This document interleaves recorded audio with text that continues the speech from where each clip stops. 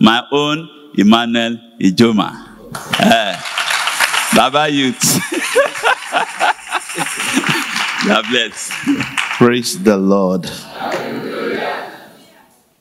Our General Director, they say ACO. Me, I don't know what that one means. What I know is that this is our Oga. He's our coordinator. He's our Oga. He's our father. He's our friend. He has remained a very good friend and remained a wonderful man to walk under. I want to thank God for this opportunity. And I want to bless Mommy. Mommy, God bless you, ma. Thank you for looking after him for us. We noticed that he's... Our daddy is putting on weight on all sides. And who is responsible for that? Mommy. God bless you, ma. We thank God for a wonderful day like this. This is my first immersion. At first, I was asking myself, what is this immersion all about?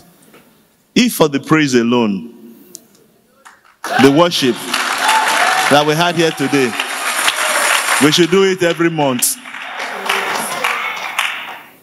Sir, God bless you. Where the idea came out from, may the Lord continuously water it. Amen. For more and greater ideas in Jesus' mighty name. Father, we thank you. Thank you for preserving us. Thank you, Lord, that we are still alive and counted among the living. Not only have you given us life, you have sustained us. Thank you for health. Thank you, Lord, that we are not hearing of terrible diseases like cancer, whatever they call it. None of those terrible diseases will locate us in Jesus' name. We bless your holy name and we give you praise in Jesus' mighty name. Amen. My assignment today is that I will share with us the tradition of house fellowship. I thought of it. What is the tradition of house fellowship? So first of all, I try to define tradition. And the dictionary tells me that tradition is the transmission of custom or beliefs from one generation to another generation. So the continuation of that creates what we call tradition. And then what is house fellowship? A house fellowship is a small group of adults or children who are committed to regularly meeting together to worship. I want us to take emphasize, look at those things carefully. To worship. For worship, Bible study, prayers, and services in the house of one member. These services take place in one member's house.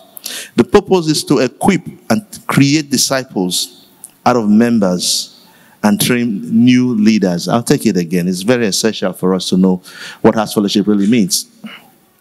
It says house fellowship is a small group of, and I'm praying that each and every one of us, house fellowship will be an equipping ground for men and women of God in Jesus' mighty name.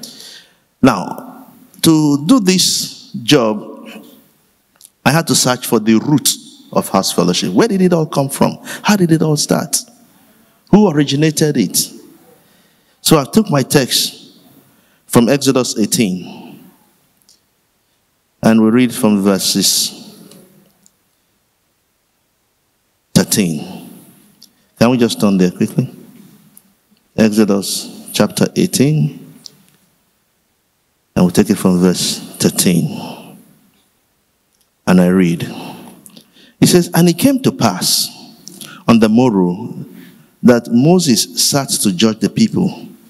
And the people stood by Moses from morning unto evening. Verse 14.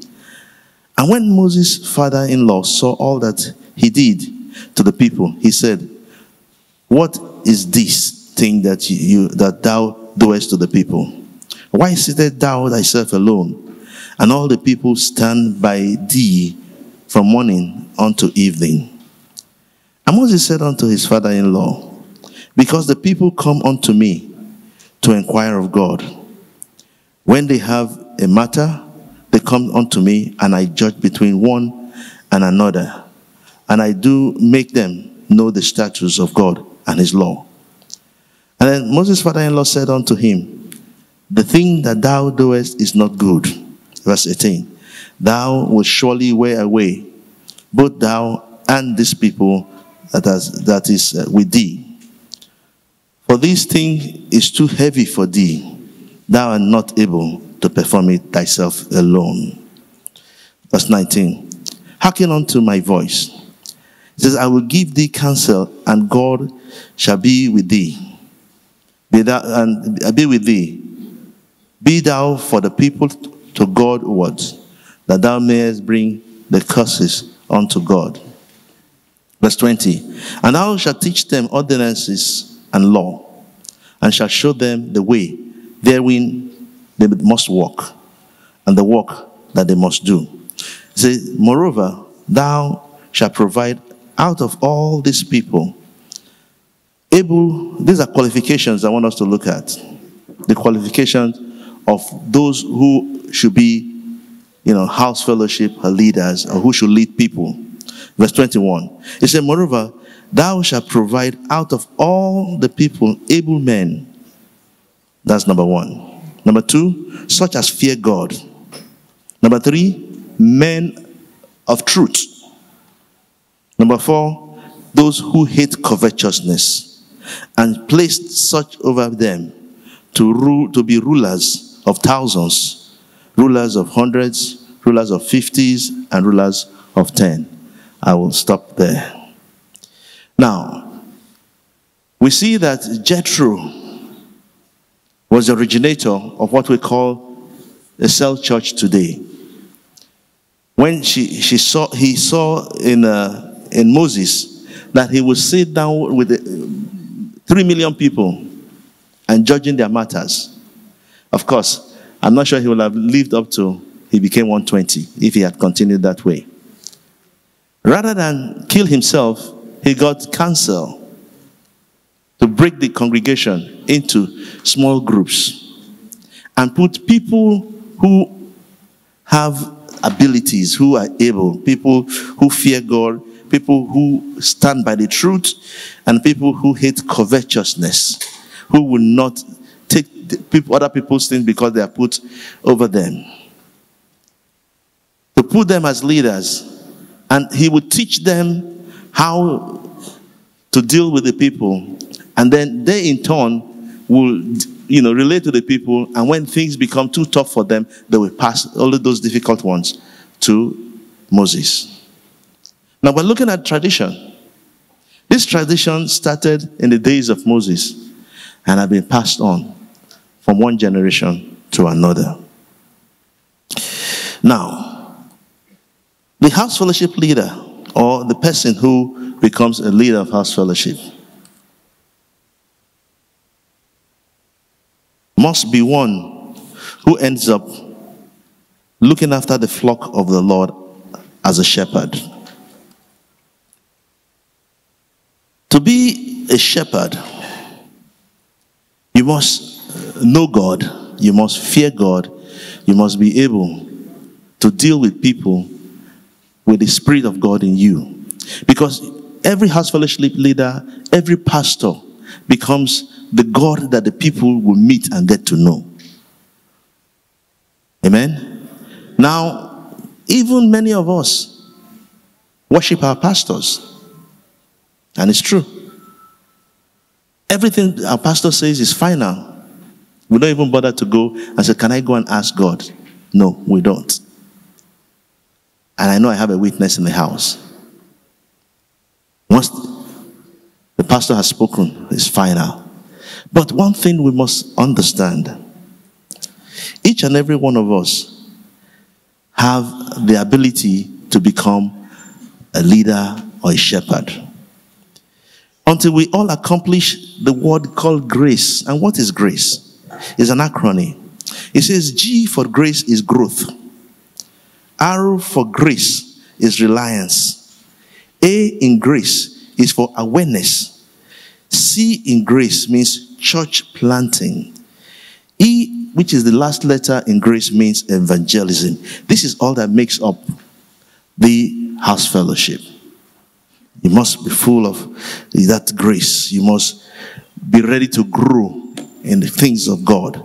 You must be relevant. You must be relevant to the things of God. You must be one who is fully aware of what his or her responsibility is in the body of Christ. You must be somebody who is out for church planting, to plant churches and to bring about the growth of the body of Christ. And finally, to be an evangelist. Because what are the benefits of house fellowship? One, it fosters unity among members. Secondly, it helps people to connect, to grow, and to receive care. The house fellowship is a care center. And I tell you, any house fellowship that is not caring for its flock is not a house fellowship. Any center that is not meeting the need of the people who are members of his center is not a house fellowship. People who are hungry that are in your fellowship must be fed. Those who don't have clothes to wear in your fellowship must be provided for. You must be a lover of souls. And until we get to that point, our kind of leading is not qualified yet to be called of God. Obed-Edom took a risk. If he had stood by the reasons he had or what the things he heard about that ark, it would never have entered his house. Because the person whose house the ark was before his, was totally brutalized by the ark. When he took the ark into his house, the house began to blossom. His family began to blossom. And that's the thing to say to you, that any man or woman who opens his or her house for house fellowship has allowed the ark of God to come in. And once the ark of God enters your house, you can say goodbye to poverty. You can say goodbye to sickness. I'm a witness. I have also experienced it too.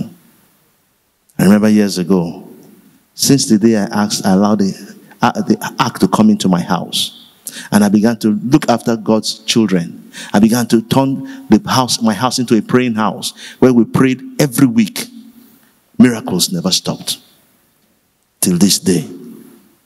I'm a living miracle. And I thank God for what he's used me to do in my own center. My center is flourishing every day. But I like to tell you the truth. I like to tell you one truth. It's not that I just wished it. God saw my heart. It was a sincere desire to keep his flock. A sincere desire. People come with all manners of problems. People come to lie. A woman had come to my house once, had put clothes in her stomach and claimed she was pregnant. We took her to the hospital. She refused. She said, no, don't take me to the hospital. But my wife insisted. We took her to the hospital. That's how we found out she was not pregnant. Even before this time, she had collected money for antenatal and all of that from us. So you will meet them. You will see them. Don't cast them out. Let your house be a place of refuge. That's the house fellowship center. A house of refuge. That house of refuge will open the heavens over you so that your blessings are incontrollable. They just keep on pouring down. There are so many things I will have told you. We don't even have enough time to tell you anything. But I just want to say to you, follow the tradition. Be a giver and have a spirit of a giver. God bless you.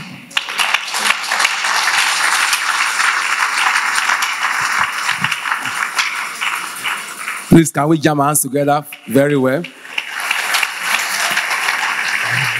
The Lord bless us in the name of Jesus.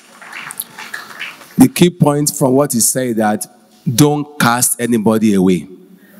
The Lord bless us in the name of Jesus. To take us in the second talk, please just bear with us, we'll soon close, is the zonal coordinator in charge of South-South. And also is the regional coordinator for Region 5. Please, can we clap our hands together as I welcome Pastor Dave Ighodaro. Let's clap for him because it's 60 years. So let's clap 60 years clapping for him as he comes to the podium. Hallelujah. I want to thank our Father in the Lord, the ACO, Daniel Duole, and congratulations, our mommy. Let's bow our heads briefly. Father, we thank you, we bless your holy name. Thank you for beginning with us in this meeting this evening. As we go into your word in statistics, please speak to our hearts and grant us grace to be doers of your word in the mighty name of Jesus. I would just use only one scripture. We are talking about statistics and record keeping in house fellowship. Revelations 20 verse 12. Revelations 20 verse 12. For time's sake, I'll just paraphrase it. There are books of records and there are books, but men will be judged eventually in the line with the content of the book of records. Paraphrasing Revelations 20 verse 12. The Bible itself is replete with, the Bible itself is a compendium of records, like we all know. And this evening, our daddy was talking to us. He said, our God is a counting God. He's interested in numbers. And he said, the more we are, the better it is. If you go through your phones or your dictionary, you'll see diverse definitions of statistics. But it's important I bring out very salient things in that definition. Anything worth being statistics must be something that you can use to analyze information. Information gathered, you should be able to analyze it. And the analysis you've done should be able to help you in planning and decision making. So if it doesn't, if the information you have gathered does not enable you to plan and make future references, and then for decision making, then it is not statistics. Statistics must be replicable. You must be able to use the system you use to gather it continuously, sustainably, for others to be able to use it. Of course, we all know that throughout the Bible, from Genesis to Revelations, records were kept. So it's important in-house fellowship that data, statistics, records keeping, and data analysis. Take note of that. Data analysis is key. It's not enough to just keep the records and keep the books in one corner. We must be able to use those records we have gathered in form of statistics, turn them into data, analyze them, and use them for planning and decision making. In the House Fellowship Department, we have 4 major books of records. Yeah? We have the HF1, there are 1 to 4. The foundation, which is the most important, is the center booklet. This is the center booklet. And once you open the center booklet, the very inlet, the very first page you find inside, gives you explanatory notes of various line items in the form. They are all the same sheets. Yeah, they are replicable. So once you open it, the very first sheet is going to show you, explain to you how to use the form, what each of the abbreviations contain. You find on the form all the names of the members of the center should be listed in the register. List everybody's name according to their entry. As new members come, you include their names. It's very important. You have a column where you have the various categories: adults, the children, the teenagers, and the adults. So as you write their names, you also indicate in that column, is this person a child, a teenager, or an adult? There's a column where you have the transferred members, others who are coming from other centers or from other places. They have a column. So in line with their names, you record it. And then at the end of the day, you mark as each person comes in each of the house fellowship meetings. Very critical in that form is also the altar call. The house fellowship is the church. So whoever is the leader, he is the pastor in that church. There is a column in that center form for altar call. So if there is a salvation in that Sunday meeting, ensure it is ticked. And the parish coordinator should be very, very interested in that part of the form. He should be able to look at it at the end of the month and know how many persons were saved in the center. That is very important to him. He wants to know also how many first-time callers. If anybody who comes to the center is a first-time caller, there's a column for it. Indicate it. Those are very important parameters. The parish coordinator who has the HF2, the next book of records, he will look at those parameters and make use of them. At the end of the month, you calculate the total, do the averages, including the income, by way of offering, and then you do the average for the monthly. Your house fellowship, the center form, is the foundational document that goes into the parish, and the parish form goes into the area, and the area form goes into the provincial booklet.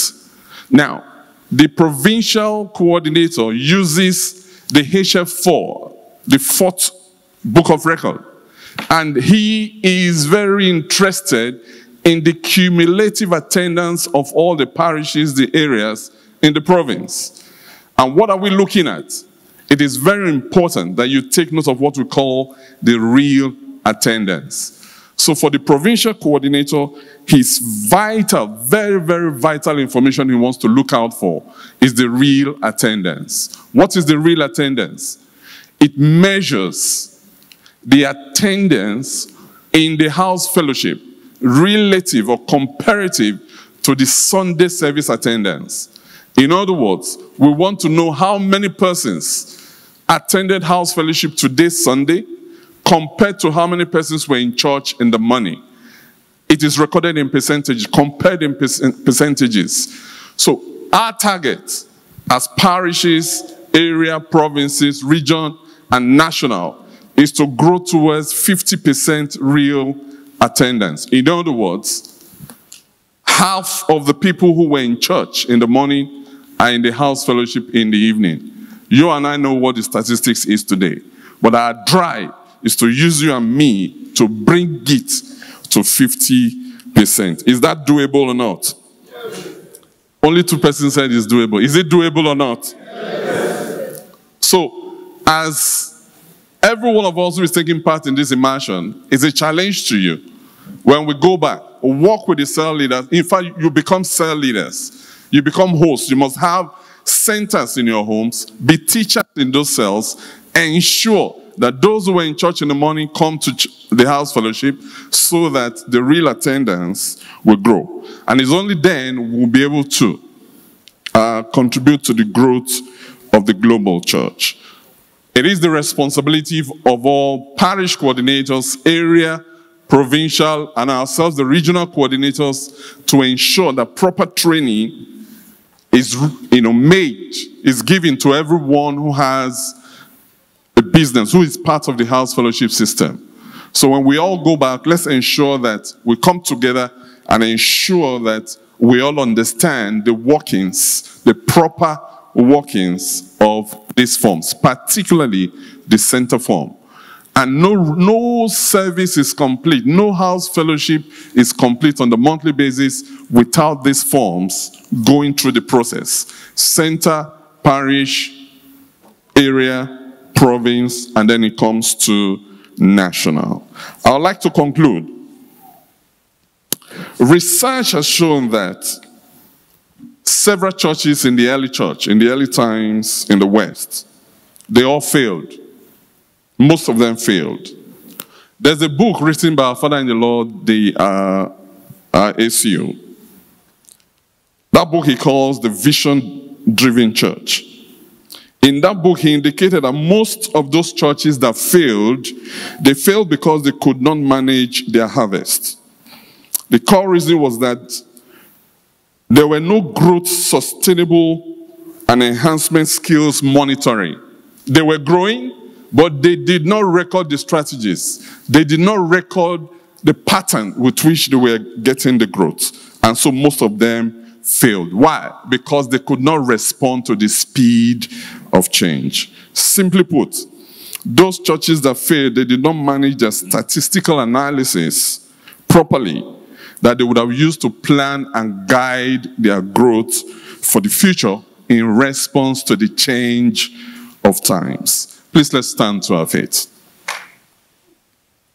I want us to pray that God will use you, He will use me, to ensure that every record from the center will be taken properly. We will record it accurately, properly, in a form that it will be usable, that we can use it to plan for the future growth of the church. I want you to pray that prayer. That you will be a vessel that God will use to ensure that proper records, accurate records are kept, so that we can plan properly for the growth of the house fellowship, and by implication, the growth of the church. In Jesus' name we pray. Everlasting Father, we want to thank you. In this brief time of fellowship, we trust you that we'll go back with the words we have heard. That Lord God Almighty, by the time we receive the records in the coming months, our real attendance would have shut up. No man will share the glory. We'll be careful to return all the glory to you. Thank you, Abba Father. In Jesus' mighty name we pray.